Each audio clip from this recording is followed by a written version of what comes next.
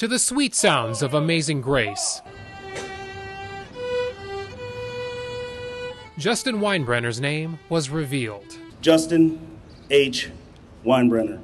The powerful moment, punctuated by his young daughter leaving flowers at the memorial. It's the reminder that he'll never be forgotten, and really that's what I want to continue. The Brotherhood of Blue banded together. Suddenly, the greatest fear we have came true.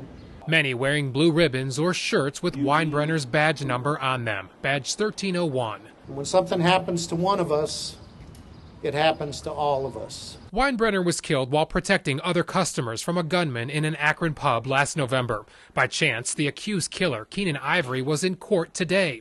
The trial scheduled for September.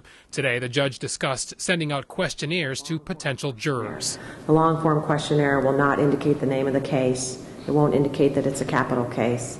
Ivory is locked up at the Medina County Jail to avoid possible conflicts with Summit County law enforcement. Today, he was asked if he had any concerns over jail conditions. No, this is all right. They treat me all right. Back at the solemn ceremony, Winebrenner's dad, a former cop, says justice doesn't seem possible. There'll never be any justice. There won't be. We can try our best, but no, there will never be any justice for that. I'd rather have my son back.